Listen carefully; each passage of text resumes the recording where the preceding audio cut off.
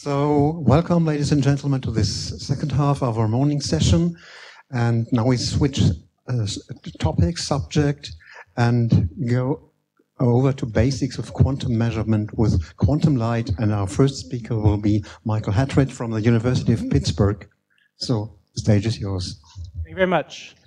Hello. Today we'll be talking about the first part of a three-part series on the basics of quantum measurement and quantum light. Vijay will be sharing these honors with me. Unfortunately, he couldn't be here today, but through the wonders of the internet, he is judging me from behind these cameras, and tomorrow he will be that camera, which will give the second talk in this lecture.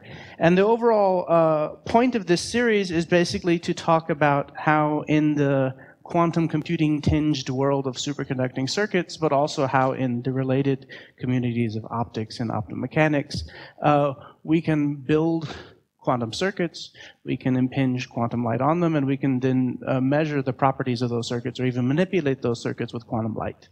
And in the way we are going to present this talk, which is sort of superconducting device-centric, this is going to devolve into an extended conversation on something called a parametric amplifier. And we're going to try to convince you that these are both very interesting open quantum systems. They are not qubits that are designed to retain their information in some closed circuit. They're in fact designed to transform light that passes through it and not retain it at all. And so in that sense, they're a very interesting theoretical topic. They're also a very hot experimental topic. We're both experimentalists here because you need these circuits in their tens and hundreds and someday thousands as part of your quantum computer. Okay, and I should say this is supposed to be pedagogical. Please stop me as we're going along if you have any questions. If you're especially quiet or I talk especially fast, I have a fun audience participation thing at the end. Okay, so just to get everyone on the same page, I'm going to talk a little bit about quantum light, and I'm going to start with everybody's favorite version of quantum light, or at least most people's, the Fock state. So we're going to imagine that you have some harmonic oscillator. We're going to quantize that harmonic oscillator and find that a nice way to express its quantum state is in terms of this number state basis, to say that the quantum state of the harmonic oscillator has some number 1, 2, 3, 4, 5 photons in it, or some superposition thereof. And this number operator, this number states, of course, eigenstates of the number operator A dagger A, where these are the usual creation and annihilation operators, so that this operator acting on n gives us, just a number times the original state that we have. I think that's pretty standard for most people's quantum mechanics. The way we like to look at these states is a little bit different, is in this thing called IQ space. IQ space sort of has a very classical analog if you have some oscillator. It's oscillating with some amplitude and some phase, or some in-phase and quadrature phase component. That is, if it's sinusoidally varying, you can talk both about its distance from the radius and sort of what its phase is, or we can break that down into the sinusoidal part here and the cosinusoidal part there, and plot this in a 2D phase space. Quantum mechanically, you can really think of this, if you prefer, as the X and P operators of a harmonic oscillator. Our harmonic oscillators are electromagnetic. There is no mass. There is no momentum. So we sort of have this more maybe abstract-looking basis of I and Q, which is just A plus A dagger and A minus A dagger. Again, this is decomposing the light in terms of its two quadratures of oscillation. I look at a Fock state in this basis, it kind of looks like a donut. It starts as a blob at the center for the vacuum state, which I'll show again later, and it is a series of concentric rings in IQ space that get thinner and thinner as they move further out away from the origin. This is maybe the most theoretically handy description of a harmonic oscillator. The most natural description of a harmonic oscillator, at least in terms of its classical analog, is this thing called a coherent state. So a coherent state is the quantum equivalent of what happens when I have a massive spring system and I drive it harmonically. I drive it, let's say, at its resonant frequency. Then in terms of this Fock state basis, the coherent state described by this complex coefficient alpha is e to the minus alpha squared over 2 as a prefactor, and then a sum over all possible Fock states, where there's a missing in here. Thanks for catching that, Vijay. And you see in general then that a coherent state is a summation over all Fock states. And it has this weird property that it's not an eigenstate of the number operator. In general, it has every number population that you'd like. Instead, it is a eigenstate of the lowering operator. So the coherent state, kind of counterintuitively, is the state where when you pull a photon out of it, nothing happens. And you just get back this complex coefficient alpha here as your prefactor. And don't ask me what happens when you add. Don't do that. In IQ space, it's basically its length, the magnitude of alpha is given by the length of this vector here. And then I can express the center in I and Q space, this I bar and this Q bar, as the real and the imaginary components of this complex coefficient alpha. So alpha is really describing where it is in phase space. And then it has this Gaussian distribution, which my limited artistic skills here have rendered as this kind of blob here. Okay, so that's a coherent state. Of course, there are much more exciting states of light than just these Fock states and coherent states. One other sort of interesting state of light we'd like to think about, and it's going to be relevant to these lectures, are squeeze states of light. So here's my Fock state and here's my coherent state on the same page. If I had drawn them accurately, you'd see that these two things have the same area in phase space. Again, there's distributions here I'm just drawing as cartoons, but these really have the same minimal area in phase space. And one of the fun and interesting states to think about is to say, okay, what if I have a state like this coherent state, and I try to squeeze on one of these quadratures? To maintain this minimal area here, that means that the other quadrature has to stretch. So these states are called squeeze states, and it really is sort of, you imagine that they're made out of Play-Doh, and you just squeeze them one direction, they will extend in the other direction. You can squeeze along the Q-axis, the I-axis here, so the I-axis becomes squeezed, the Q becomes anti-squeezed, you can squeeze along I, or any axis that you choose. Okay, so the next question is, if I've generated one of these states of light somewhere in my system, and I'm going to talk specifically here about flying states of light. So I have this propagating in some transmission line, some fiber in free space aimed at a detector. The next important, the next important thing to think about is sort of what do we do with this. So everything is quantum mechanical in the universe, at least according to our understanding. What's the point? So if you're an experimentalist like me, first, the sort of basic thing you do is to try to detect and measure this light. You want to prove that it has the right quantum properties. Associated with that, you may have heard of things like Q function or Wigner tomography. In the optics community, they talk about time-time correlations or spatial correlations of light, or again here, bunching and anti-bunching. These are all just different ways of looking at these quantum properties of the light. Practically in the laboratory and in your everyday life, we use light as a sensor in sort of too many ways to count, right? We use light to detect vibrations, to detect temperature, to detect basically anything you want, anything we can tie to the state of light that we then detect. The third application is really the one that Vijay and I focus on, which is using it for quantum information. And here, really, it's going to act as a flying information carrier. If we do a good job of it, you really could start to see it as a flying qubit. And the sort of number one by volume places people use these flying qubits is actually as sacrificial quantum systems in the readout of another stationary qubit. Okay? And sort of unpacking all of this is really what's going to happen in tutorials 2 and 3 of this series. Okay, so now getting back to the detectors that I'm going to use to interact with this light. The detector that we build, at least in its sort of quantum ideal version, is going to perform some specific transformation on the light. One sort of detector maybe people have heard of, it's very popular in the optics community, is something like a click or a photon counting detector. This is a detector basically where if there's no light, it doesn't click, and if there's some light, it clicks. Or the more advanced version will sort of click and give you a number, saying 0, 1, 2, or 3 or photons. And what that means in sort of a mathematical language is that it's going to project us onto some Fock state in, where the probability of getting that particular click, the click 0, 1, 2, 3, is given by this overlap integral between in and whatever light we feed into it. And if I have now a superposition, let's say, of two coherent states here, 1 over root 2 alpha 1 plus alpha 2, versus over here I have a superposition of two Fock states, you'll see that this detector really handles these two situations very differently. If I think about some particular nth state of the detector that it could go click into, here's this representation in IQ space of Fock state in here. And you see here it nicely overlaps with the with the Fock state on the right. It really nicely projects you onto N, and this state N is orthogonal to this state M. So this detector is going to very rapidly allow you to know, basically, for instance, what is this prefactor here? What probability do you have of this nth state versus this mth state in this distribution?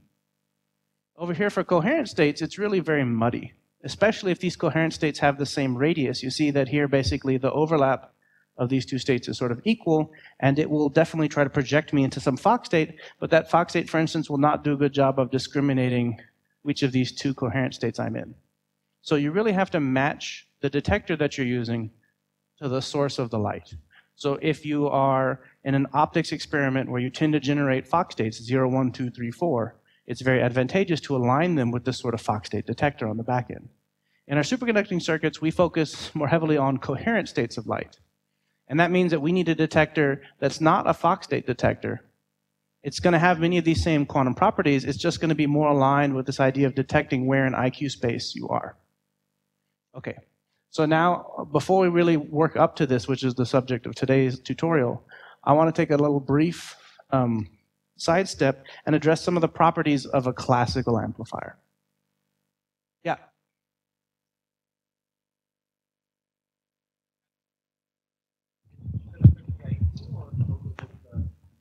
Yeah, that's a good question. So there are different kinds of tomography. There's this sort of Q-function tomography or Wigner tomography. The simplest thing to do, yes, you're right.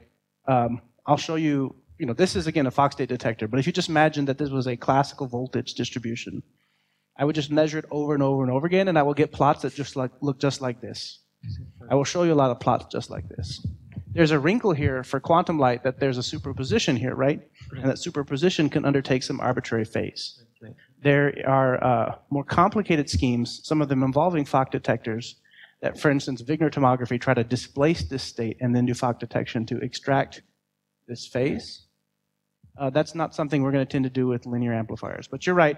In both of these scenarios, of course, reconstructing something like this technically takes infinite number of measurements just to get the probabilities, and extracting the phase, the full tomography, is much harder. Process tomography is a different question. It's basically saying... You are restricted to state tomography. That's right. State tomography is hard enough. Process tomography is another layer of hard. That's right. So just for people who don't know the difference, if I have a reliable way of generating this state every time on purpose, then tomography is just a way to basically extract that. Or to say, if VJ could generate for me some state I don't know over and over and over again, then tomography is the process by which I would extract from measurements this distribution here. Process tomography is saying, I don't trust VJ. So VJ will do various scenarios of creating different states. I will do various scenarios of detecting different states. And that's basically the maximum amount of information if you trust nothing. But we're not ready for that kind of discussion yet. And in general, we're not going to present any any process tomography data in this tutorial. We'll present a lot of regular tomography data. Yeah. Okay. So back to my diversion. So clearly, we're not going to use a Fock state detector. But let's talk a little bit about a classical amplifier. And I put microwave here. Of course, this could be optical. This could be audio. I just tend to always think in terms of microwave because that's where we work in our superconducting qubits. So this amplifier is designed that if you have some incoming wave coming into the input port, it'll be absorbed into the amplifier, not reflected. And out the output port will come some amplified copy of this signal. This is all perfectly classical. And usually we describe this amplifier by some gain. Often we use power gain. So here working in voltage units, this is a gain root G. And then the amplifier adds some noise, which I've just sort of represented here schematically by this N. Okay? And here's a classical IQ plot here. Again, you think cosine component, sine component. There's a signal represented by the centroid of this object. It has some noise already on it. The amplifier can't do anything about that. What the amplifier actually does is just to run it through. And I'm going to do this funny thing where I divide out the gain of the amplifier. The reason I do that is to make it clear here that what the amplifier does is it makes things worse, right? You often will think, like in your stereo, I have a preamplifier and it makes the signal to noise better. I don't mean that it improves this signal to noise or it even maintains this signal to noise. Actually, what amplifiers are for is to allow you to use junkier components, noisier components downstream. And so basically, it amplifies the signal and its noise and this added noise so much that even though the secondary components behind this guy add tons and tons of noise, you've pre-amplified this noise and this inevitable contribution enough to swamp everybody else. So the noise performance of this guy here will determine how much noise is added to your signal. So this is the point of an amplifier. They really degrade the signal-to-noise ratio, and their job is to swamp the downstream noise. I think this is very counterintuitive, because if you sort of, maybe I shook you awake in the middle of the night and ask you what an amplifier for, you tend to say it makes things better. You have to be very careful about how you define what it makes better. What it makes better is your tolerance for the downstream components. Okay, so this is all very classical, and these are very commodity items. You go, in America at least, to this company called Mini Circuits, and you buy them. Here's some data sheet I stole, and you see here that they have many properties. These are complex engineered things. They have gain and gain flatness and output power saturation and third order intercept power and input visware and output visware. All of these things should have some quantum equivalent. But the number one thing that sort of people who design parametric amplifiers set out to conquer, the number one, first and foremost problem here was this idea of the noise added by the amplifier. It's really what makes this thing a classical amplifier. And this goes by a lot of names invented by engineers. It goes by the term noise figure, noise factor, sometimes noise temperature. In this series of tutorials, we're going to try to focus a little bit on noise temperature, but mostly on this idea of how many quanta of noise. So if I were to say, this is an amplifier at 7.5 gigahertz, and I would characterize that noise power in terms of how many quanta of noise power that is, that's going to give us the figure of merit. On the next slide, I'll talk a little bit about the quantum limit of that, but you can probably suspect already this particular amplifier with its noise factor of 3 dB adds 830 quanta at 7.5 gigahertz. And you already expect probably that 830 doesn't sound like a good number for quantum mechanics, right? It should be 0 or 1 or something like that.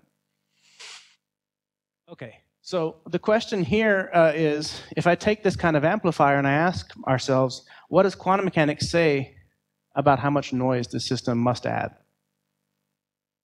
And so this is due to Caves in 1984. And if we start by sort of considering a vacuum state, so this could be 0 photons, or you could think of it as coherent state with 0 amplitude, these operators I and Q, they don't commute. And like any non-commuting pair, they're associated with a minimum uncertainty. So that minimum uncertainty plays out as a minimum area here in phase space with an equivalent energy of half a photon. This is a half in the n plus a half h bar omega of our harmonic oscillator. So any coherent state here, sorry, in this case a vacuum state, but any coherent state or minimal state will have the same area of a half a photon. So if I redraw that same diagram from a few slides ago, now this is the quantum version of the IQ plane. This again will be the amplitude alpha, complex amplitude alpha of my coherent state. This width here will be this minimum area of a half a photon.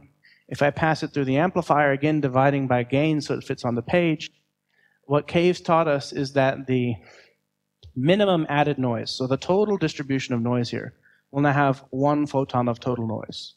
So in my bookkeeping here, this first half photon is exactly these same quantum fluctuations. They just pass through the amplifier and are amplified. The other half photon is the minimum added fluctuations by the amplifier. And this is going to turn out to get a little tricky later on. If I just want to say how well does this final state overlap with the initial state, so final state here, initial state, it is true that this is added noise. What I'll show you in the third tutorial is really if there's 2 quantum inputs to this, what it's actually saying is something about the entanglement of 2 disparate sources of light. That sounds a little mysterious, and I'm going to just leave that be, but we'll come back to it in tutorial number 3.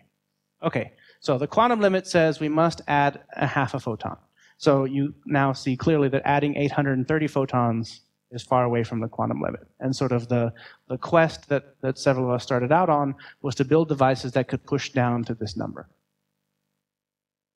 Okay, so to give you sort of a little bit of a skeleton here, now what we're going to do in the rest of this talk is sort of talk about what a parametric amplifier is to try to give you some derivation of sort of how you would think about a Hamiltonian and how it results in a device. We'll classify them. There are a lot of different flavors with a lot of confusing names designed to keep us busy. There are some important limitations of these devices that are still subjects of ongoing research. And because because all of this is very general, throughout the first sort of 70% of this talk, I'm just going to talk about Hamiltonians, and I'm not going to bother with how I make them. But of course, we do make these things in the laboratory. We make them with superconducting circuits. So this will end with a little bit of an introduction to superconducting circuits, which leads us into tutorials 2 and 3. Tutorial 2 is Vijay's tutorial on phase-sensitive amplification, which is a little bit different, and we'll talk about that later in this talk, just to introduce it. With these superconducting circuits, he's going to show you, can we do single-shot qubit readout? This is an important figure of merit for your quantum computer. And then in terms of discovering interesting quantum mechanics, he's going to talk about weak measurements and quantum backaction of individual measurements in these systems, and show you how he can actually entangle multiple quantum objects via sequential measurement. Tutorial 3, which is me again, will follow sort of the same construction here, except we'll go back to how we use these phase-preserving amplifiers. They behave a little bit differently. They also achieve single qubit readout, but the weak measurements and the quantum backaction they do is different, and the amplification process is different. So we can actually talk a little bit at the very end about entanglement via the amplification process itself. Okay, so onwards to this intro to parametric amplifiers. So, how do you build one of these classical microwave amplifiers? And this is, oh, I forgot the reference. This is from Sandy Weinreb's website. He is one of the sort of best makers of classical low-temperature cryogenic microwave amplifiers. So what these engineers do is they take inductors, capacitors, resistors. You can see them here. They're these little elements. And crucially, they take transistors, which are powered by DC voltages, to provide the nonlinearity that's at the center of the amplifier. I think you've all seen transistors in your basic electronics class and know that they have nonlinear IV curves. If you bias them to an appropriate place, you can get a lot of voltage swing on the output for a small voltage on the input. That's the heart of the gain process. All this other stuff is to manage their microwave properties to get light in and out in the way you like. And if we want to do the same thing, but in the quantum world, most of these things have direct analogs. So the inductors and the capacitors, we also use inductors and capacitors, except we consider them to be quantum harmonic oscillators. So there's going to be some conversation about the frequency of the system and how cold it needs to be to really be in a quantum state here. Resistors, we don't use in the same way. If we want dissipation in the system, and there are certain scenarios where you do want to dissipate light, we tend to do it through a port. That is, we tend to couple the light out into some well-controlled medium so that we're in charge. We really don't want internal losses in these systems. Internal losses are not going to do anything good for us, or at least uncontrolled internal losses are really going to be our enemy. And now the transistors plus DC voltage for the gain, this is where there's going to be some variety depending on what physical system you're working in. Basically, at this abstract level, you're going to need some nonlinear coupling Hamiltonian, and you're going to need some parametric drive that's going to basically drive these quantum oscillators and turn this into the thing that powers the gain. Okay? All right. So now, before we talk about parametrically driven couplings, let's just talk about a simple coupling. Let's imagine, and you could pretend this was a spin. I've kind of drawn it here as two balls. These are each meant to represent a harmonic oscillator. So they each have some Hamiltonian, which is omega A dagger A for A, and omega B dagger B. And the interaction between them, if I just sort of directly hook them up to each other, is going to be G A B dagger plus A dagger B. So this is a standard hopping interaction in which photons from A try to hop onto B and vice versa. So if these two frequencies, omega A and omega B, are very different, in particular, if they're very far separated compared to their line widths, kappa A and kappa B, this term in our Hamiltonian tends to die due to the rotating wave approximation. Basically, it costs a large amount of energy to make this transition here. There's no source that powers this system. So if you take the two harmonic oscillators and you put them on resonance, they'll talk to each other. You drag them apart, they won't talk anymore. It turns out this kind of direct interaction is also used for qubit controls. It turns off in a way that's slower than you might want for a qubit control. For the parametric amplifiers we're talking about today, where we really would like it to be big, strong, and under control, this is maybe not so relevant of an issue. Okay, the parametrically driven exchange here. So this is going to be basically the same kind of idea of photon swapping between now these two modes, and I'm going to add this third sacrificial mode here. So these guys each have the same harmonic oscillator, individual Hamiltonian, omega A, A dagger A, omega B, B dagger B, omega C, C dagger C. The interaction here now is going to be a three-body interaction. So for instance, A, B dagger, C dagger, plus A dagger, B, C. So you see I've added this C and C dagger onto the end of the interaction that I started with. And the trick here is that C is really not going to interact with any drives or signals near its resonant frequency. So C is going to be an empty mode in its vacuum state. I'm going to drive it, but I'm going to drive it at a frequency that's very far away from its resonant frequency.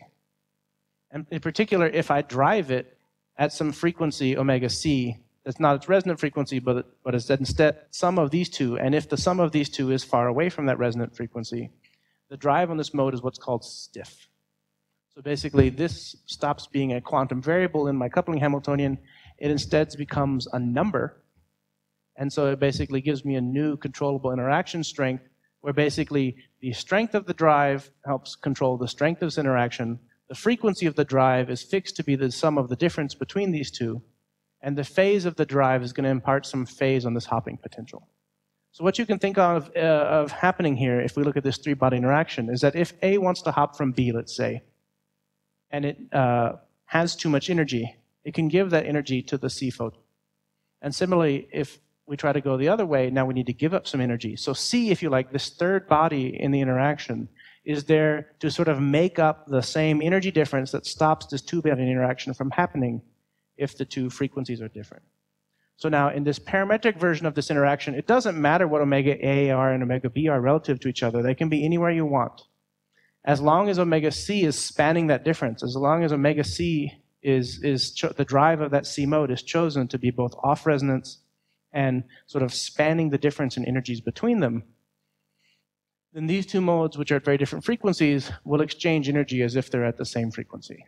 And the other key piece here is that they will do this with this funny complex G, where basically the phase of exchange is going to be set by the phase of the, in my case, microwave drive that's driving this C mode. Okay, this is an exchange interaction. We'll come back to it later.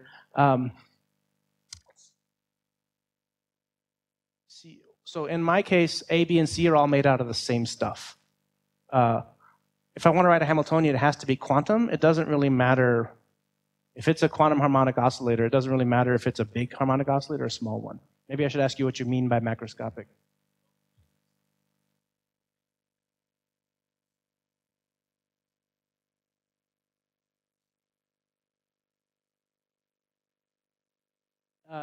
Yeah, there are some scenarios in which basically the C mode, let's say, could be in a thermal state.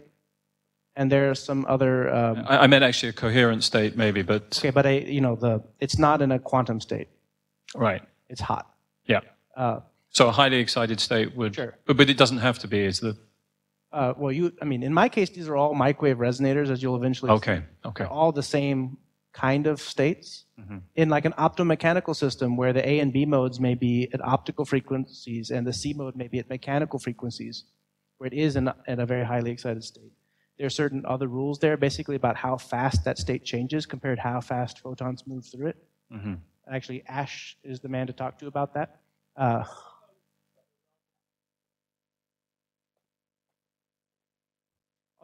Yeah, that's right. So you're driving it. If it has an occupancy just because of temperature, then it's really, so that the drive must have a well-determined phase, amplitude, and frequency.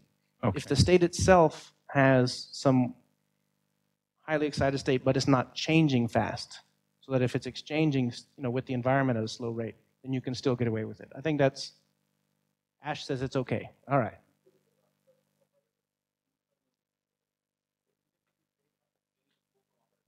So this is not that transformation. This is just saying that it is so far off resonance that the photons don't actually stay in the resonator any reasonable amount of time. Even in that framework, if the intensity of one mode is very high, then that can be treated as C number. Otherwise, it has to be treated as operator.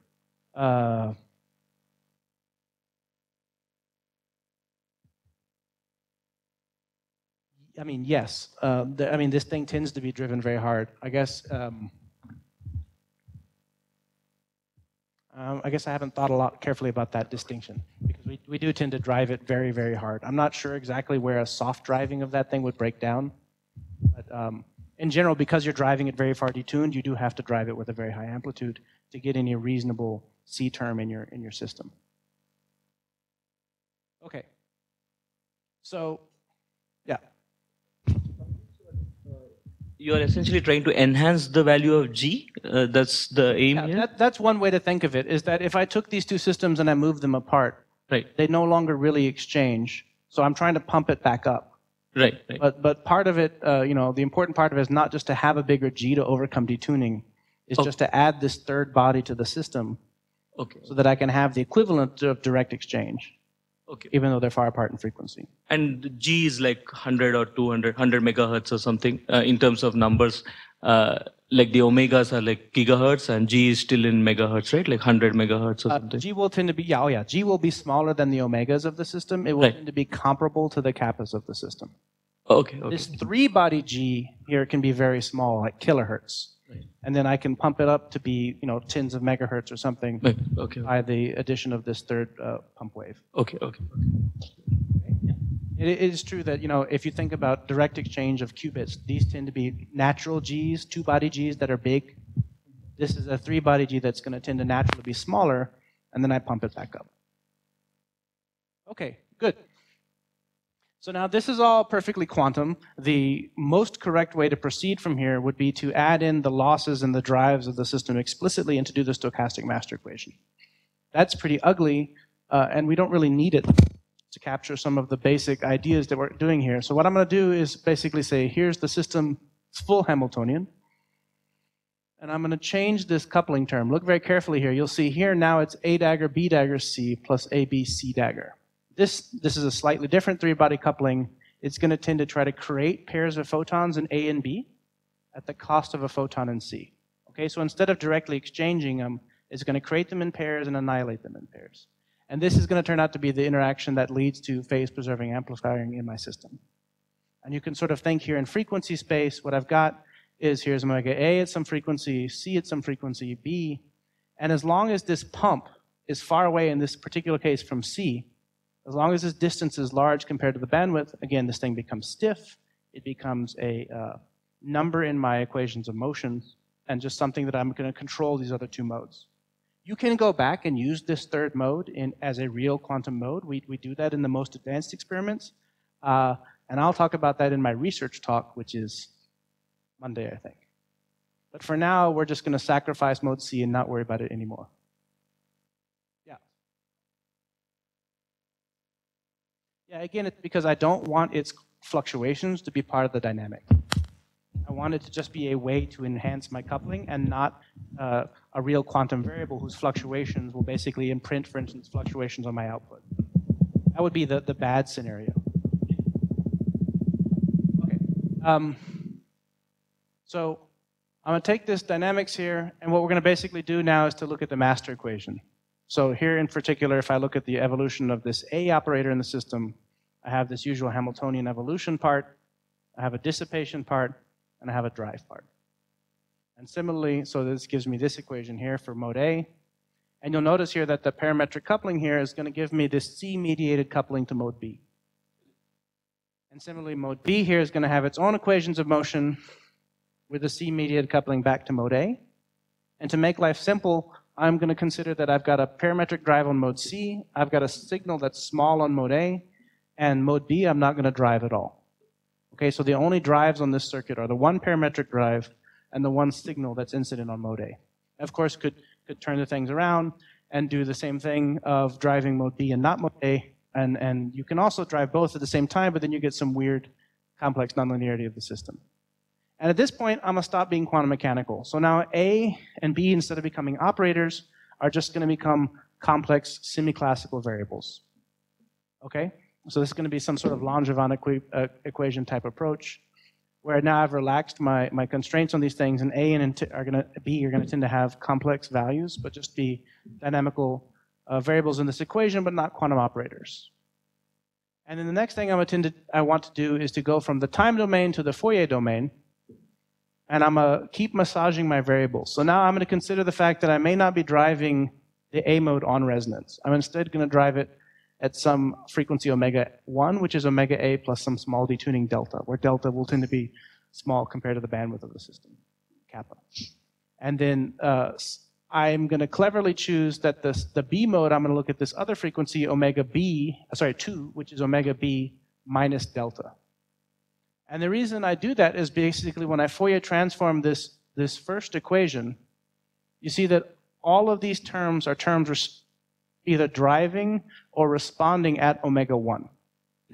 Except for this one funny parametric coupling term here, where I see that I've got a B dagger of omega 2 times C. And remember, C in this case is going to be oscillating at the sum frequency of omega 1 plus omega 2. So the combination of this dagger and this C here are basically going to take these B oscillations and B oscillations and couple them into mode A as if they were at the same frequency. And to get the math to work out right, you see that if one of the signals is detuned by plus delta, then the oscillations in the other mode will be at minus delta. And this is all to satisfy this idea that the sum of the two A and B photons that I create in the process must add up to omega C. So if one is positively detuned, the other one must be negatively detuned to maintain the sum. Okay, so I have these set of equations here. I've done the Fourier transform of them. And then basically I can just simplify the variables. I can take out omega A and omega B. And I get these nicer set of equations down here, where I've taken one more simplification, which is that I'm not really interested in what's going on inside the modes directly. This is an amplifier. I really care about what I do with an incident wave and what comes out of the two ports of this device. So here I have to use input-output theory and say, okay, here are the two stationary modes with circulating power inside them, but I've connected them to two transmission lines to give them these damping rates kappa A and kappa B. And on A, I've got an input wave and an output wave coupling to A by this input-output equation, so that A in plus A out is equal to root kappa A. On the other side, I would have a similar equation, except I've agreed I'm not going to drive B. So now B, you see, is just going to directly be linked to B out. And then what I do when I simplify these equations is I can kind of give you two what microwave engineers would call scattering parameters, which is to give a dimensionless coefficient saying, how much A out do I get for how much A in? I'm going to call that alpha. And beta is going to be how much B out do I get for how much A in. The only trick here compared to a normal microwave engineer is that these are at the same frequency. But through this parametric coupling, the B out is going to be centered on omega B, whereas the A in is centered on omega A. So you can kind of think of this as a process by where you enter mode A at omega A, you come out mode B at omega B, but the parametric drive makes it as if these two things are sort of directly coupled at the same frequency. Okay, questions on that? It turns out you can take these equations and turn them around and solve for these scattering coefficients A and B, which will describe the amplifier. For instance, the mod alpha squared, which is the gain of the amplifier, how much power comes out of mode A for power in mode B, has this sort of nice form here. It sort of looks like a Lorentzian, except it flattens out to a reflection gain of 1 off resonance. And basically now, for a given G and kappa A and kappa B, I can whittle C around to get whatever gain I want. And we'll talk a little bit more about that in a few slides. So if I want a 20 dB amplifier in this case, where these guys have all been set conveniently to 50 megahertz, then the C coefficient here, C squared, is just going to be 0.36. And if I look at the overall behavior of the device here, if I think of these as ports now, A and B as the input and output ports, sort of abstracting away the modes inside them, then what's going to happen here is that this gain is like 20 dB. So any signal that's incident on A will be reflected with a gain, in this case, root G of 10. It'll also be transmitted with this frequency conversion. And if I drive instead mode B, the same thing will happen in reverse. Basically, B will be amplified back into B, also transmitted into A. And one of the interesting things here is that you have these phase shifts that are complex conjugates of each other that are also determined by the phase of the microwave pump. So the phase of the microwave pump doesn't really matter in terms of the raw gain of the device. That's set by the frequency and the amplitude. But this sort of phase here that we can use to create non-reciprocal devices is created sort of automatically. If you like, the system has a time, a clock, that is set by the microwave pump itself. And so I can basically control that direction as I choose. Sorry, actually I'm still a bit confused about this.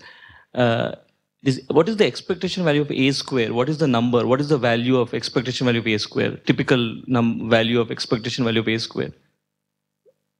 expectation of A squared when I'm not driving the system. When you're driving, when C squared is 0.36. Yeah, we'll come back to that. Like 2 slides. Yeah, because I mean, I would expect. This is a semi-classical derivation. There's nothing in here about the fluctuations in A. This is just to look at the average power gain of the system. To really get back to Cave's theorem and to do this thing, quantum mechanically, you have to be a bit more careful. Right, but I mean, for such small value of expectation of C square, I wouldn't expect this approximation to work, right? Yeah, so my students are not theorists, they're experimentalists. So they knew they wanted these things to be equal, so they set them all to be equal. In a real experiment, this number would be something like 10 kilohertz, and C would be correspondingly larger. Okay, it's larger in the sense, what is the number? Like, oh, whatever. It's, the product is what matters. So, okay. you know, if it'll be the 100 or 1,000 times bigger, that this thing is smaller. Oh, okay. Yeah, I have to admit here, this is an audience of mostly theorists. This is like, it's great, it's like exam time. In a real device, this is some few kilohertz. When you're plotting in Mathematica, they just set these things all to be the same. And this is Mathematica. This is not some stochastic master equation simulation.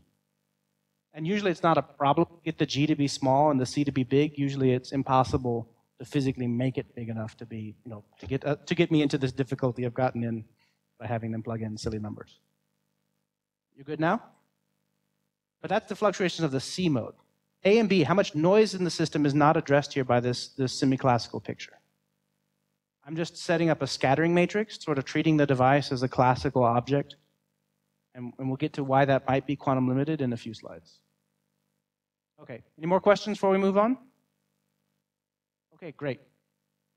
So now the next crucial thing about this amplifier, okay, again, multiply this by 1,000 if you like, is that the amplifier has a divergent gain versus pump power profile. That is, if I look at the gain at 0 detuning, this expression simplifies to something like 1 plus rho squared over 1 minus rho squared, where rho squared is this ratio of the G's and the kappas and the pump in the system.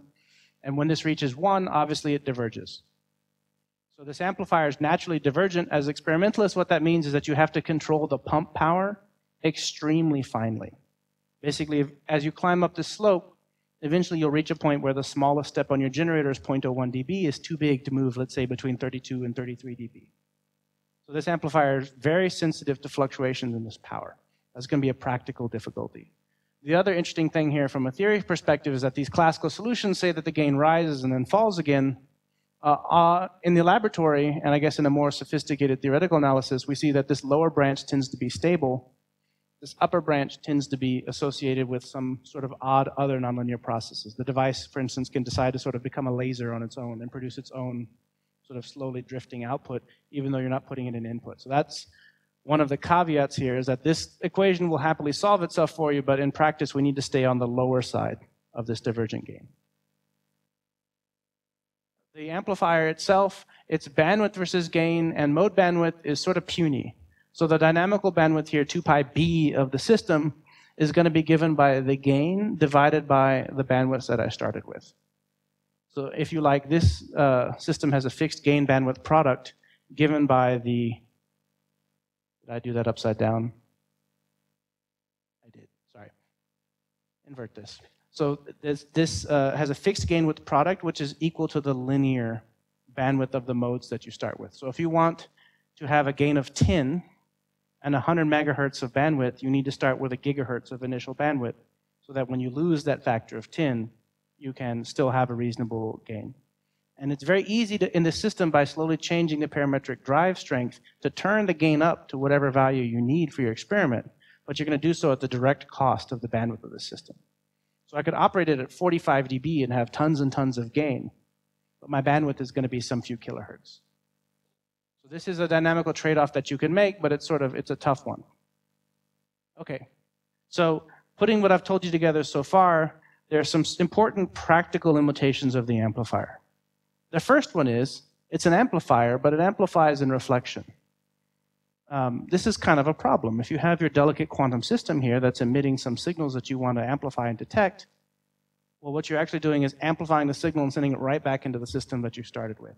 So whenever you see experimental schematics of these devices, they're always used with external, what are called circulators, basically external objects that can route the incoming signal and the outgoing signal into different ports. The to stop this from coming right back and interacting and back acting on the system of measurement. The other problem is this narrow bandwidth, which here I have written correctly. It has this narrow bandwidth, and this bandwidth gets worse the higher the gain. The third part, and I'm not going to really sort of focus on this too heavily in the tutorial because I don't feel that we really understand the answers here very well, is this idea of gain saturation, or it's sometimes called P minus 1 dB, or basically just the gain falls as you input too much signal power. So this is real experimental data here. So on this vertical axis is the gain. On this horizontal axis is the cold signal input power in units of dBm. And so what you see here is that if you set the amplifier at the very small signal limit to 20 dB of gain, and you steadily increase it, then at first it's what we call unsaturated. This gain is not a function of power. But eventually it will typically fall. And this is true of most microwave amplifiers. Basically, in this case, what's happening, the simple theory at least, is that there's this thing called pump depletion, which is to say the gain is itself fixed by how hard I'm pumping the system parametrically. But the parametric drive also provides the power that I use to amplify my signals. So I put in signals, they pull power out of the pump power falls, and therefore my gain falls. Right? So signal power increases, it requires more pump photons, the gain falls. And therefore, the harder I need to pump, the better this P minus 1 dB power should be.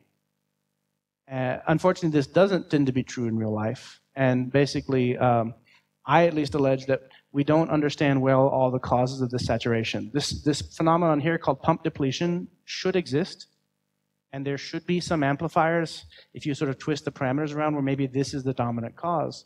But when we build these amplifiers in the laboratory and we vary the schematics of them and we vary the parameters in the system, basically we run into other limits well before this pump depletion would be predicted to take over.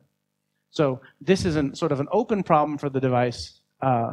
It's not really been solved yet. This is sort of an area of active research.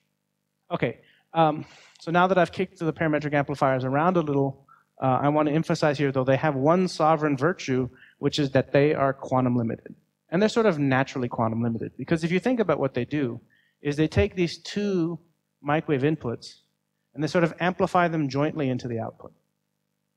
And so if I think about this B unused mode here as an empty or idle mode in the language of caves, if this has a half photons of quantum fluctuation because it's in a coherent state, and this has a half photon of fluctuations because it's in a vacuum state, then the sum at the output is basically going to just add those two together. It's just going to take this half photon and that half photon, produce an output state that nicely satisfies Cave theorem, and not only that, I can sort of point to where the physical origin is of the added noise. It's just the quantum fluctuations of this idler unused mode. So I kind of know the physical origin of the added noise of the system. But this idea that it just sort of combines the two modes together and jointly amplifies them doesn't really rely on them being in a quantum state. Right? If they each 4 Kelvin of noise, if they're each in a thermal state, then it would just do the same thing. It would just kind of double the noise. So this amplifier will always sort of naturally degrade the system of the SNR of your system by a factor of 2. It's just in the quantum limit that this factor of 2 becomes special. So you will not see a lot of parametric amplifiers in sort of the classical world, because there are other schemes and other tricks that can beat this factor of 2. You can have systems who do much better than this. But when you come down to the quantum world, when you build your amplifier out of quantum pieces, this becomes very natural and sort of nicely understandable in terms of why this amplifier should be quantum limited. If you ask how we test this, if you don't believe me, I'm going to show you this sort of cryptic looking diagram here. Basically, these are those sort of Gaussian balls I've been talking about all along. And by, in this case, using qubits, we can go back and track this system and very nicely calibrate basically how wide is this thing versus how far these guys are separated, and back out that these systems are very near the quantum limit. They're not quite there yet. The best systems are sort of within a factor of 2. So instead of adding this extra half, add something like an extra 1. All right? Great. So now, Vijay is going to talk tomorrow about the phase-sensitive amplifier, and I wanted to sort of set the stage for that a little in terms of this semi-classical derivation that I've done. Here the system is going to have, in this case, 2 modes. It's going to have the A mode and the sacrificial C mode. This is not how Vijay actually does it. He does it in a slightly tougher way with 4 modes, but imagine you have this 3-mode coupling, which we do have in my laboratory. then you see here that it's like the things that used to be A dagger, B dagger, and AB. Oh, in fact, man, typos. That should be an A. The A mode here and the B mode here have just sort of been replaced by two A's. And if I limit myself to operating at a slight detuning from the center of the mode, if I only look at signals that come in delta detuned from mode A, then I could replace the A and B with sort of an operator A upper and A lower, and my similar dynamical equations will basically be coupled together. So here's my phase preserving amplifier. You see here I'm detuned by plus delta. What the phase preserving amplifier does is couple at the same frequency to the output, but also couple at omega B minus delta. So here's what we call the signal copy. Here's what we call the idler copy of this input signal. And it similarly couples noise from this frequency to those same two frequencies. Whereas here, in the phase-sensitive case, there is only mode A, but the same idea of sort of a signal copy at the same frequency and an idler copy at this other frequency that's minus delta detuned still holds up. So you can basically go back to those equations of motion and get very similar ones. And if you only treat signals in the upper sideband, you can call that the signal mode, sort of this half of the oscillator. And then the idler mode will be the lower half of the resonator. And then you'll basically get back to the same scenario. So even if the amplifier is this thing we call phase sensitive, if you send in the signal detuned from the center, asymmetrically here, if it's off on one side, you'll get back to this idea of phase preserving amplification. Phase sensitive amplification is only when you take the delta exactly to zero. And then these two processes now directly lie on top of each other in frequency, and they directly interfere. And Vijay is going to show a lot of data about that tomorrow. Yes. Just to show you basically that this really happens in real life, I have some data here. So again, at zero offset frequencies, the signal and the idler tones interfere. The way they interfere, that is the phase of their combination, is set by the phase of the parametric drive that powers the system.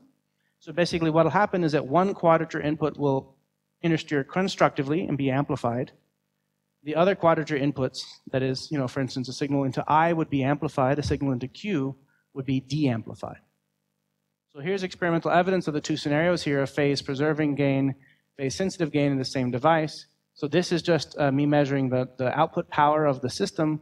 So this is amplified noise everywhere here, except where I've added a small signal input at this positive delta. And you see now here at the same mode, symmetrically detuned, I get another copy of my signal. One of these is technically G, and the other is G minus 1. If I zoomed in very closely, I'd see that one is slightly shorter than the other. But basically, you can think of these in the high gain limit as two identical copies of this signal. What I've done here in this second experiment is to detune very precisely right to the center frequency of the resonator. And now I've left the signal phase alone, and I've varied the phase of my microwave pump here. So the horizontal axis is the phase of the microwave pump. The vertical axis is the integrated power that I detect. And what you see here is that this thing rolls as a function of this pump phase. So what's basically going on is that the amplifier amplifies only one quadrature, and by changing the pump for a fixed input signal, I can pick whether I'm amplifying or sort of neutral here, this is zero gain, or de-amplifying this particular signal. You can also do this experiment the other way around, which is to basically fix the gain of the microwave pump and to vary the signal phase of the input. And you'll get a very similar looking graph here. And again, this will be the focus on Vijay's talk tomorrow. So I think he's going to give you some other ways to understand that then.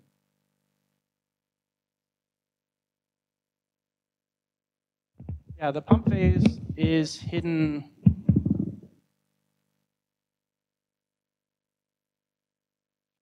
So here in this derivation, just for ease, I've set it to 0, but there'd be a phase factor right here that would show up on these two, where are they? These two parametric coupling terms right there.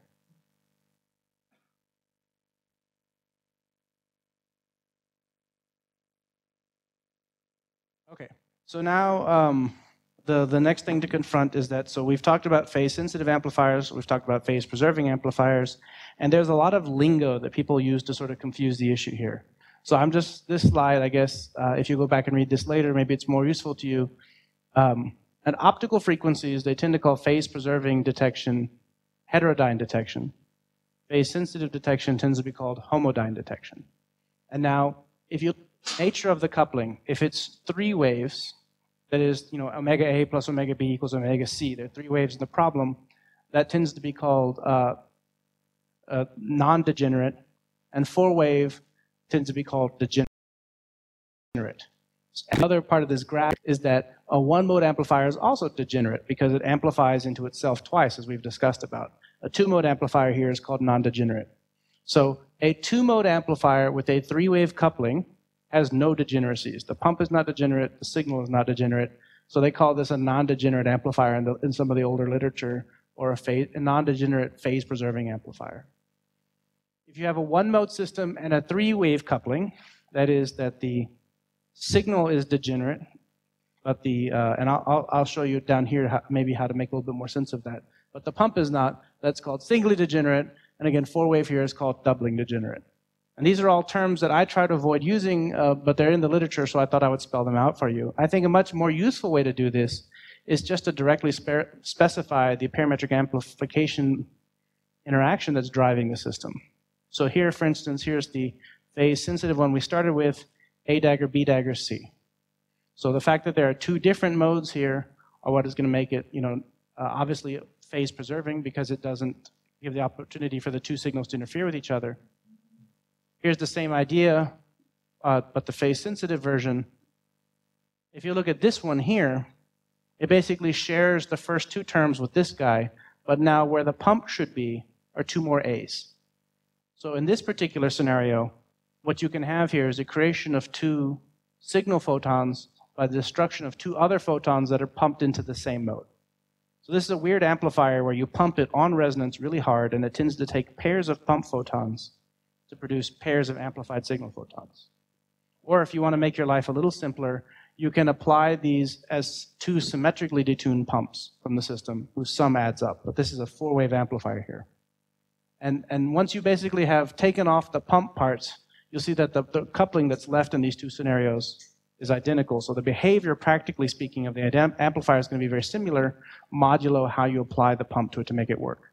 Whether it's a single pump at twice the frequency or a single pump in the same mode at that frequency. And just to complete the graph here, where I don't have a name up here, you could also have some phase-preserving amplifier, that is one with 2 different modes here, A and B, by a pair of pumps in the C mode. This is also, I think, a perfectly legitimate way to make a device, but I put the caveat here that I'm not aware of anyone who has built this, or even especially why you'd want to. But if you were given this kind of device and someone said, go off in the laboratory and make a parametric amplifier of it, we would know how to do it. We would just basically cut the C mode pump frequency in half, and everything else I told you before would apply. So some people are wrinkling their brows. This is all basically relying on the fact that these pump signals, these pumps are stiff. They're off resonance, except for this case right here. And I can really drop them out of the dynamics of the system. So as long as I'm providing the same energy, it doesn't matter if I do it 1 photon at a time or 2 photons at a time. So I have a question. So for this 1-mode 4-wave coupling scenario, so what will be the application of it? Because it looks like your signal will have less photon than your incoming at the same energy or frequency. This guy here, you mean? Yeah. This is easy to make, it turns out, in superconducting circuits. It's a pain to operate, and it has some practical difficulties, but I shouldn't trash it too much because all of VJ's results tomorrow are based on this particular kind of coupling. Right. So it's not desirable compared to, let's say, this one from a Hamiltonian set of view. Really, the question is, how do you engineer this Hamiltonian? And it turns out that this one is one of the easier ones to make. This is a natural Kerr nonlinearity, which all of our Josephson junctions already have, so it's just sitting there waiting to be used. This one either requires a more sophisticated circuit or some more sophisticated microwave engineering to couple the modes together in the right way. So in terms of historical, at least in the superconducting community, this is the easy one. This is the same one we use in the transmon qubit. Every junction has it very naturally, no effort. It's a device with 1 junction. This required a ring of 4 junctions to really make nicely. You can do it kind of okay with 2 and a flux pump. And this one, it turns out, requires something like 4 or 8 junctions to make work naturally. So, at the level of extraction I'm talking about here, it's obvious that you wouldn't want these 4-wave ones because they're just more of a pain. You'd want these 3-wave guys here. But then the question becomes, how do you build them? And if you have some other system, optomechanics or nonlinear capacitors of some kind, I don't know, then, you can use all of these. These can all make parametric amplifiers. Maybe where you live is going to be determined by what's the natural Hamiltonian of your circuit and how much you have to twist it around to get these terms. And this is not the end of the story. Sorry, just to jump ahead to help answer your question. What about that one? This turns out this is natural in my system and is a perfectly good phase-sensitive amplifier. It's got that same first A-dagger pair, but now it's got C cubed. So in that case, I'm just going to pump at 2/3 of the A frequency. And actually, one of the problems we have in our devices, and I'll talk about this in my research talk on Monday, is that there's a lot of these terms floating around, especially when you have a system that's supposed to be symmetric, but you broke it by improper engineering. Your objects are not identical that you make it out of. And so if you want to be glass half full, there's another way to make a parametric amplifier.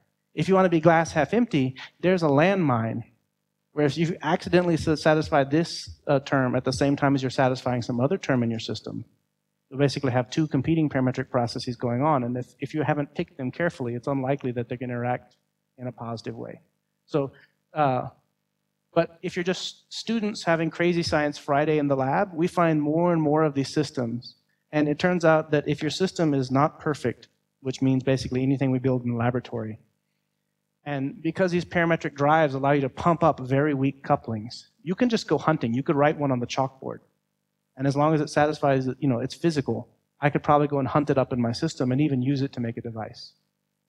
And that's actually, so I won't talk about this, but we have a little paper that we're writing right now where we're using this one. It's a parasite in the device designed to do this one. But it's nice because it gives you phase-sensitive and phase-preserving amplifier in the same physical device by just moving the pump around. But this is kind of a long-winded answer to your question, but basically, I think your question was, why do this? And the answer is because maybe it's convenient. But if you had a system with only this one, only this weird one, this fifth-order coupling, and you called me and you said, Michael, can I make a parametric amplifier? I would say yes. And these days, I think if you give me any sort of one of these guys with a, where they're not all, well, even when everything starts to look like a parametric amplifier if you sort of look at it hard enough and you get used enough to applying these principles. Okay. And I just want to go back now to just touch briefly. So we've talked about phase-sensitive amplifiers, phase-preserving amplifiers. The situation can be even more confusing if you sort of add couplings that don't produce gain. So this is my original photon swap Hamiltonian, A dagger B plus AB dagger. It's the parametric version of it. So this is the one that's driven by coupling to mode C. So basically all I do is instead now pump at the difference frequency instead of the sum frequency. This produces an interesting quantum device. It's basically a photon frequency converter.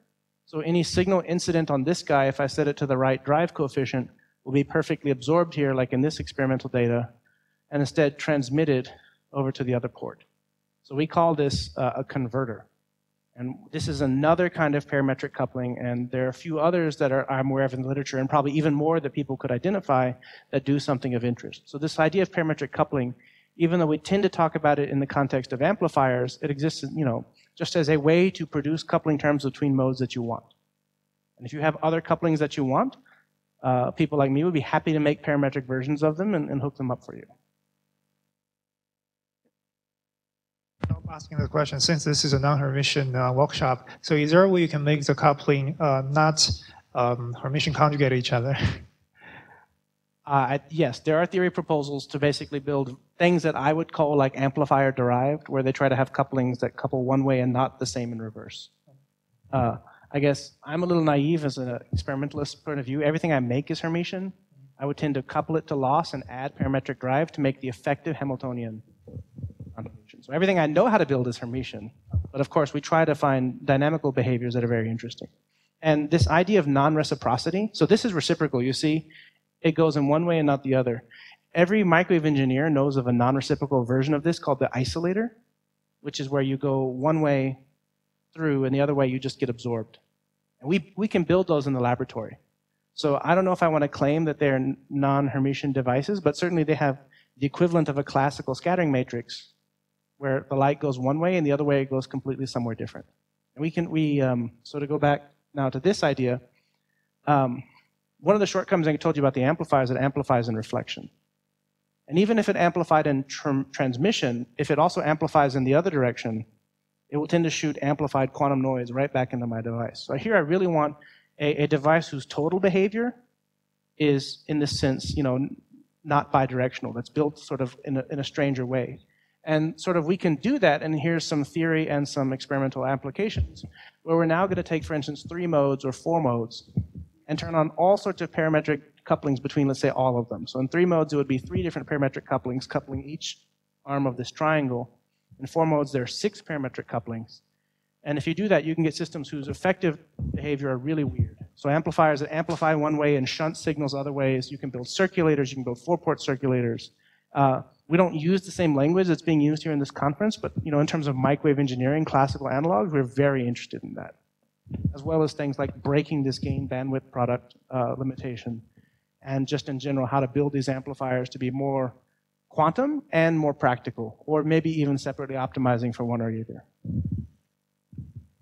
Just one question about this diagram. So can you make like some sort of a artificial gauge field, like you have ABC, like John Martini's experiments recently, where you have like some yes. complex. What a physicist calls an artificial gauge field, a microwave engineer calls a circulator. So a circulator's got a ferrite medium with an actual B field in it to break the time reversal symmetry and send the light the 3 ways. So this paper here is an experimental realization of such a circulator. Again, the underlying mechanism, as I showed you, are these phase factors in these parametric couplings. So they have sort of already a broken symmetry. If you set all the phases to 0, nothing interesting happens. But because they have these phases that oppose each other in sign, you can make loops here, for instance, where you constructively interfere one way and destructively interfere the other way. And in the 4-mode devices, there's actually mini subloops, mini triangular subloops that can make even more complex interference. So we definitely do that. And here are some theory proposals. I guess the only challenge is really one of language, because again, we tend to derive our language either from quantum optics or even more likely from microwave engineering. So yes, but we don't tend to call it that. So there are other examples of, there's like a quantum Hall version of that recently from Australia. I know there's theory for that by DiVincenzo. And again, it's not a parametric version of this, but it's the same idea of basically setting up these parametric couplings around a loop via the quantum Hall effect that kind of have that same thing. There, the actual breaking of symmetry is a real magnetic field, but I think they have ideas of different versions of the quantum Hall effect to take the real magnetic field away from it. And there are other theory proposals, like people like Florian Marquardt, to really think about an array of these guys, or again, Ash, where like you have a 2D lattice of harmonic oscillators or spins and try to do more interesting sort of topological couplings there. In this particular set of talks you're getting from me and VJ, we tend to make amplifiers. So we don't tend to have systems that contain their light. We tend to have systems that couple out their light, but the underlying physics is all the same. Okay. So these amplifiers are quantum objects, I have alleged to you, and I've told you that their performance is quantum limited. The other way of saying that is that their output states are quantum light, and they tend to be interesting forms of squeezed quantum light. So the phase-sensitive amplifier that VJ is going to tell you about tomorrow, if you feed it a vacuum state or a coherent state as the input, what you're going to get out is a 1-mode squeezed state of quantum light at the output. So if you don't want to use the amplifier as an amplifier, you can instead use it as a light source. You could basically use it on the front end of your system as a way to produce 1-mode squeezed light. So that begs the question of what's the phase-preserving amplifier? The phase-preserving amplifier's output is a thing called 2-mode squeezed light. So if you look at either port by itself, it looks like a big amplified thermal state. But if you measure, let's say, one copy of the signal, then the other copy of the signal will give you the exact same answer with an imprecision that is basically the width of a coherent state. So when you measure this state, that state is in a coherent state whose center is given by the answer. So this is called 2-mode squeezed light. Another way to say that is if you look at these funny correlation quadratures here, even though you can't see it from looking at the regular quadratures of the system, there are certain special quadratures hidden inside here that are very tightly correlated in the same way a 1-mode squeezed light would be. Okay? And so we're actually experiments in my laboratory where we feed vacuum into these guys, produce two-mode squeeze light on the output. And because it's producing quantum light on the output from quantum light on the input, really the right way to say is that amplification is not sort of a process. Like you're used to thinking of an amplified signal being the end of the story. A real quantum-limited perfect amplifier is doing a unitary transformation on some input light. And one test of unitarity is that I could just undo it. And so you could have coherent states here, amplify them some big two-mode squeeze state. If you amplify them with the wrong phase, you just get double amplification. But if you amplify with a phase chosen to undo, you can basically go back to uncorrelated vacuum in these two experiments. And this has both been done in France, and this experiment we're doing in my laboratory here. So here's an example of data from this kind of system here, where both amplifiers are set to have 10 dB of gain. And basically, if you set them to the same phase, they get 26 dB of total gain. And if you now roll the phase to be 180 degrees, they will basically not only sort of not work, they will kind of go back to undo each other. So you should go back to 0 net gain. And the system's not perfect, it doesn't work perfectly, but if you look here in the noise of the system, here's just the noise of the output amplifier alone. If you add this sort of squeezed light to its input, you can actually squeeze this light down to below this floor, which is showing, not perfectly, but showing that in these amplifiers we actually make, they produce really some kind of muddy version of a unitary transformation of this light that we can then choose to undo, again in a muddy way later. But as these amplifiers become more perfect, really they're going to transform light, but they're not going to stop the story. They're not going to stop you from doing anything else you want to do to that light later, including undoing that choice. So this really begs the question in these systems of when do we measure? Because the amplifier itself, so here's my amplifier, we call it the JPC, you'll hear more about it from me on Friday. It's not measuring, at least in the ideal version. Practically in the laboratory, we have some qubit-like object over here that interacts with the light. This light passes the JPC. There's some losses, so some part of the measurement collapse of this quantumness of the light happens there. The amplifier is not perfect, so some more happens in the amplifier itself. Now, certainly when you have this big amplified state, it's very easy to lose 1 or 2 photons worth of energy. So measurement tends to happen very rapidly here after the amplifier. And certainly by the time it gets to my noisy classical amplifier here, it's done. But the experiments that Vijay and I are going to tell you about, the really interesting and neat part is to see that we're maintaining the quantum coherence of the light, not just inside the cavity where it originates, but really throughout the system and even through these sort of objects that we're making and calling amplifiers. Okay, so just the story so far, I think, yeah, more or less on schedule. The story so far is to say, okay, we want to talk about generating quantum light, in our case, entangling it with qubits, and then measuring that light using parametric amplifiers. These amplifiers are great because they're quantum limited. They're the right kind of transformation for amplifying coherent pulses of light. The second thing we've talked about is that the active amplification is quantum. This measurement occurs really when information is lost. And an ideal amplifier won't lose anything, so it won't measure. It'll just do some transformation, which means that the amplifier itself has an output which is an interesting state of quantum light. And we're going to try to show you all of this over the next 2 days of experimental data. But first, I want to start setting the stage a little bit for Vijay, making his life a little easier by talking about now specifically superconducting circuits. Okay, just real fast, just so everybody agrees on the terminology. So when we try to talk about a qubit, we talk about a 2-level quantum system. It needs to be prepared in some well-known initial state, some arbitrary superposition, alpha G plus beta E. And for experimentalists, the 2 things that eat our lunch are the energy relaxation time, that is the time it takes to fall back to the ground state, T1, and T2, which is the time for some coherent superposition to become incoherent. And the name of the game in the nice experiments that Vijay are going to show you is to, for instance, take 2 such qubits and generate Bell states or entangled states between them. The dream of quantum information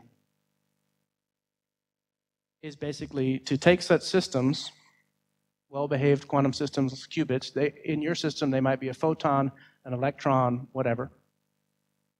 And we need to individually control them. We need to couple them together. And we need to individually and efficiently sense them. We need to be able to sense them in a single shot without destroying the state. So our amplifiers come in on these bottom 2 things here. So any quantum machine is just basically something where you put all this stuff together. The most interesting ones are the sort of quantum computers that either do simulation. This is a very hot topic right now, sort of a la Feynman. Everybody likes when you can perform algorithms which are hard for classical computers. So this is Peter Shor. Shor's factoring algorithm remains sort of a bedrock of the field. And for most of us, we really hope that we can come up with something even yet cooler than these two things here. The superconducting circuits, they're really microwave circuits. So this is one of my devices. You see here, these are microwave SMA inputs. We typically have silicon chips. We fab stuff in superconducting aluminum on top of them. And the fabrication goes from the sort of centimeter scale here, that's the size of this chip, down to the few hundred nanometer scale here. You maybe have heard about 3D qubits. So these horizontal and vertical lines are lambda over 2 resonators on a chip. They don't tend to have the best coherence times. The best coherence times in our systems are when you take a hollow block of aluminum and confine your photon there. So this would be called a 3D cavity. This would be called, I guess, either a 2D or a 1D cavity, depending on how you're counting. And these top and bottom pictures here show what powers everything. If you have a qubit, we make a very small Josephson junction. If you have an amplifier, we make a very large one. But in all of our systems, all the nonlinearity that makes all the Hamiltonian physics fun is just this Josephson junction right here. And all it is 2 superconducting electrodes separated by a nanometer-ish oxide barrier. And so the current that flows in this junction in response to some phase difference in the superconducting order parameters across the junction is sinusoidal with some maximum current I naught. There is a whole other branch of physics where you basically switch these junctions. You exceed this critical current and you go into the voltage state. In all of our quantum stuff, we're going to always stay well below this critical current. So they're always going to stay in the superconducting state. And here we think of them as nonlinear inductors. And they're, of course, shunted by also a capacitance, because if you look at this thing here of 2 metal plates with an insulator, there's also some capacitance here. And we tend to fabricate them by shadow evaporation, so that we make one layer, we oxidize it, and if you look closely, you can see that this other upper layer is like laid across it. If we want to make a qubit, we just take a bare junction, which floating in space would be a very anharmonic oscillator because of this sinusoidal current phase relation. And we just make it boring. We damp it down. We put a big capacitor on it until we squash almost all the anharmonicity. And end up in a system with, let's say, a 5 gigahertz G to E transition and an E to F transition that's a few hundred megahertz lower than it. So technically, this is not a qubit, but if we promise to never drive at this frequency here, and the temperature's not too hot, we'll be confined to these bottom 2 states, which we identify as our qubit. This is a very simple system. Its primary virtue is that it's not sensitive to charge noise. Because it turns out charge fluctuations on any substrate that we build on are one of the sort of evil bugbears that give us trouble. So this system doesn't care if the charge on the wafer that it's sitting reconfigures itself, and this is one of the virtues. So this thing goes by the name transmon. There are other kinds of qubits. I think this by far is the most popular one these days because it is very simple, it is very robust.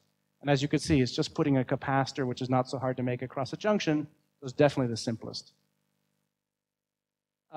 These days, the long-lived ones tend to live on sapphire, so it's a little hard to see here. There's a sapphire chip. That little smudge-looking thing is my transmon. We tend to shove these things into 3D cavities. So here's the sapphire chip sitting edge-on inside this cavity. And the cavities are something like 7 to 10 gigahertz. The transmon tend to be about 5-ish gigahertz. In my laboratory, they're not great. They're 30 to 50 microsecond transmons. I think the best these days can exceed 100 microseconds. The amplifiers, and we'll really go into this in detail on Friday, but just to tease a little, that we build in my laboratory are basically 2 microwave modes. So if you look here, this is a lambda over 2 resonator. This is a lambda over 2 resonator. They end in these coupling capacitors, which are too small to see on this diagram. And in the middle here is an array of Josephson junctions. And so you went back to this question of why do I have the particular Hamiltonian that I do, the particular parametric coupling. This particular guy here is designed to produce this A dagger, B dagger, C coupling. So this is what determines the interaction between the modes. These are just the modes themselves. I couple the microwave light in and out. I pump the system, and we make a parametric amplifier. We put them in a nice box to shield them from the outside world. And, these things are kind of a commodity item. You can actually buy them now from some of the quantum computing startups. And we'll talk a lot more about them on Friday. I think the thing that's in the news and that maybe you see when you think of a superconducting qubit computer is something more like this. This is IBM's fake quantum computer that they apparently take on the road. And so here you can see, this is where all my superconducting circuits are going to live, my parametric amplifiers. All of this stuff, which looks so awesome, is actually just circulators to provide this input-output routing that I talked about before. So the majority of this picture, I feel like, is generating business for people like me who need to take this functionality, move it into the quantum regime, and move it inside the box here. Okay? And so we come to the end of our time. I just wanted to tease. So when you ask someone like Vijay and I what they do in the laboratory all day, it's basically something like this. So this is the experiment that's going to repeat itself over and over again for the next 2 tutorials. So here's our stationary qubit, my transmon. He's well protected. He lives in a box. He has long coherence times. The name of the game here is to take our microwave light. He's the flying, see, he's flying because he's got a cape, ancillary qubit. And there's some misused Shakespeare here. And the whole point is that we're going to interact them in such a way so that they're dispersively coupled. They become entangled but don't exchange energy, and we'll talk about how to do that tomorrow. And then here's our amplifier, our object that's going to read them out. And all we want to do is to consume this information and predict the state of the qubit. It turns out it's really hard. It keeps us busy pretty much all the time. And variations on this experiment are what we're going to be showing for the next few days. So I'll stop now and take any questions you have.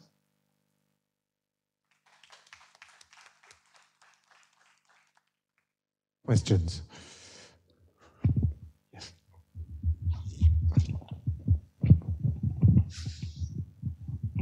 Hello, I have a lot of questions. But maybe to begin with, I mean, the amplifying part, I'm imagining that you're trying to amplify up a qubit to something that we can see, right? That's right. So there's Schrödinger cat states being formed in your amplifier? The amplifier entangles 2 modes to make 2-mode squeezed light. It doesn't look like a Schrödinger cat. If you fed a Schrödinger cat into my amplifier, it would do very strange things to it. I'm not saying that you feed one in. I'm assuming you're feeding in a qubit, but are you creating one at some point in the sense that you're amplifying up this superposition? Right. Okay. So if this is a real qubit, so this is the qubit I tend to care about. It's my transmon. His information doesn't. Information about him leaves, but his energy doesn't leave. If I think about this input, so calling him a qubit here, let's imagine he's a coherent state. So now at this point, when they've dispersively interacted, now let's say you have a state like, where's some chalk?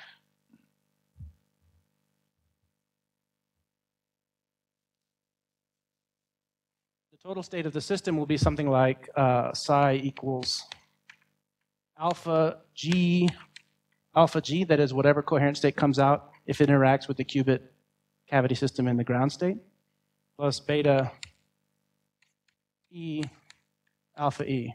And if the coherent states are big enough that this overlap between the coherent states is basically 0, then I have made, it's not a cat state because they're each head of the cat is entangled with a different qubit state. But it is we can call it a Bell state. Okay. Where one half of the Bell state is a real qubit with 2 states. The other half of the Bell state lives in this kind of cat space of continuous excitations in the cavity. But it's not a cat state because of this entanglement. And so what I'm going to do is to take this flying light, as you see, and kind of feed it into the wood chipper. It's going to be consumed. There's nothing going to be left of that qubit. All that's going to be left is a record of the back action on the primary qubit. Right. So it's a little sad that we create these beautiful flying qubits just to consume them. There are other ideas of a quantum computer where you sort of want all the qubits to be flying qubits, and there you would interact with some of them and consume them, leave the other ones in an interesting state. Here we tend to have this very asymmetric situation where we have very long-lived, well-protected qubits that are the sort of qubits that people talk about. The readout qubits are quantum states with 2 distinguishable states, so they like qubits, but we don't tend to, for instance, have full quantum control over them. They don't have long-term coherence. They just have to live long enough to impart to us their information as we consume them. But they're macroscopic. They involve many photons. If that's your version of macroscopic, then yes. It's one version. More questions? None? Okay, so continue. But I don't mean to use up all the time. So a lot of people here are sort of coming from a different background, dynamical systems. There's, can I think of coupled pendula, basically, to describe this amplifier? Yeah, absolutely. Coupled classical pendula are like a great way to build this amplifier. And things like varactor diodes, maybe they're not your idea of classical pendula, but they're the electrical analog of them, have definitely been used sort of for many decades as a way to build parametric amplifiers. They're not in broad industrial use, because this whole business of doubling your noise is not very attractive at high temperatures. But definitely people who never thought the word quantum mechanics built parametric amplifiers out of these classical varactor diode objects for a long time before we came along. So these are nonlinear systems? That's right. If you can redo this whole derivation from sort of a Kirchhoff's law, and as long as you have one nonlinear element in the system and you drive that nonlinear element appropriately, you can reproduce all this physics. So are bifurcations an important, do they occur in this amplification process? Yeah, bifurcation is associated with this sort of, this high susceptibility point. So there are, depending on the flavor of the amplifier, there are different kinds of bifurcation. There's sort of, there's also the entry into chaos, right?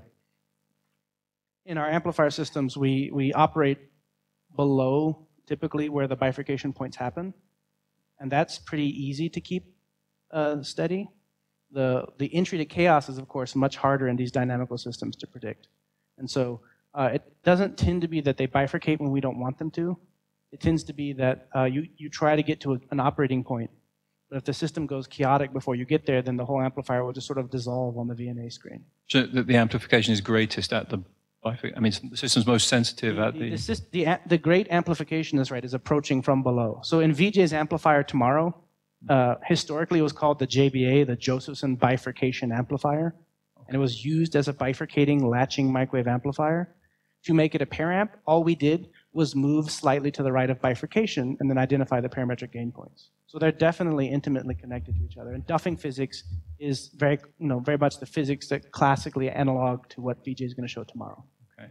The JBA, my system, the two-mode amplifier has more complicated, it can bifurcate in more ways. But the same underlying idea of sort of chaos bifurcation being states you don't want to enter into when you're trying to amplify is still there. Mm-hmm. Okay, thank you. Yeah. Up there. Okay, so maybe it's a naive question. So you said I can take a LC circuit, and then you call maybe it's a macroscopic object, and then you can call it a quantum harmonic oscillator, right? At some level. That's right. So I mean, so when can you do it? I mean, like, do you need low dissipation and then at low temperatures? Is that good enough? Okay, so you're asking when my harmonic oscillator becomes quantum. Yeah, I mean, you definitely would like to cool it to the ground state, so that has something to say about what frequency the harmonic oscillator is compared to what temperature you're physically at. And then you definitely need enough, you need the dissipation rate to be low enough that you can actually interact with the object to control it. So my systems are fairly low Q, so their Qs are only like hundreds. But we do cool them down to a physical temperature of 10 millikelvin, which is very low compared to the temperature of a photon in these systems, which would be something like 250, 260 millikelvin.